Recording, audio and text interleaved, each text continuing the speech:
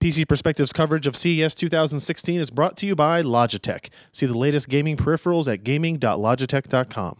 Hey everybody, this is Ryan Shrout for PC Perspective. We are at the EVGA booth at CES 2016 taking a look at an enormous chassis, tentatively titled the EVGA gaming case, as you would expect. This is actually a really interesting design and they have some pretty cool things about it. First of all, I want to keep in mind, I want everybody else to keep in mind, this is a prototype.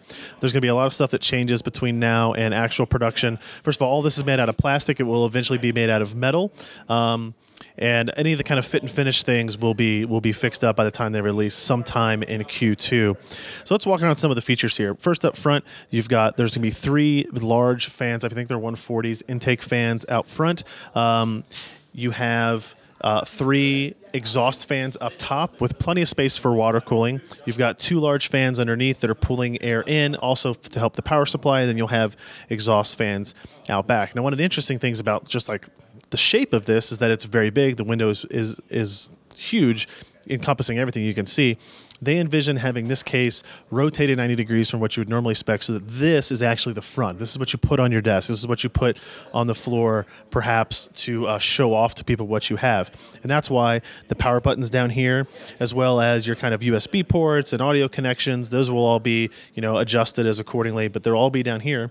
And also you've noticed down here we have this big LED that's showing fan speeds, right? So you want to change the speed of the exhaust fans, you can do that there. You want to change the speed of the intake fans, you can do that there. And what's interesting is there are going to be different iterations of this case, some that will have this type of controller, higher end models. The most expensive model, which I think they're claiming will be $299 at this point, will have a touchscreen LCD control, and you'll also be able to see EVGA precision on that screen too, which is pretty awesome to be pretty blunt about it. You can see they do some interesting stuff here with spacing.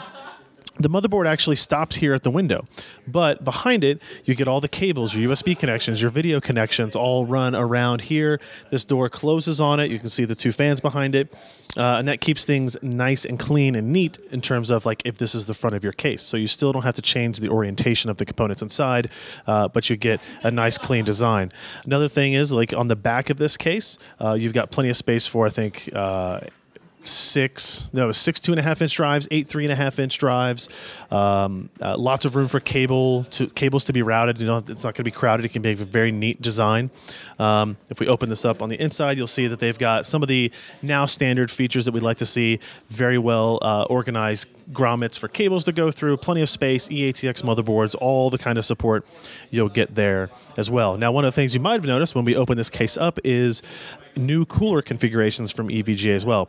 These are new additions to the EVGA Hydro series. This is the QRC and the QRG. The QRC cooler is actually the one for the CPU right there. So it's a CPU cooler that has its own integrated pump and water block, obviously, but it also has these quick disconnects, right? And so this series of water cooling componentry will allow you to add and remove devices very easily. You can see all 4 of these GTX 980 Ti's that are here have these same quick disconnect options on them. And they're all going through one single radiator, huge radiator it is, but up top. And each of these also has a pump and radiator in there, a pump and block in there as well. So you actually have 5 pumps working in this loop through one radiator, and they're working on allowing this to be more configurable. So we'll have, you can add a radiator to the front if you want. You can have just one GPU and one CPU. You can have all 4 GPUs but no CPUs. And the quick disconnect makes that really easy. In fact, they were demonstrating for us earlier. You can just disconnect it, while it's running. Maybe not the best idea, but you can do that and you get everything back up and running. But if you wanted to remove video cards, it's very easy to do or add them in. So this case will be available in Q2. Prices ranging from, this is interesting, $79 to $299. Now, some of the features will change as you get the less expensive models, like this LED kind of etched out front there will probably only be on the higher end. The LCD touchscreen is only going to be on the higher end. There are going to be some other changes like that to differentiate different pricing levels, obviously.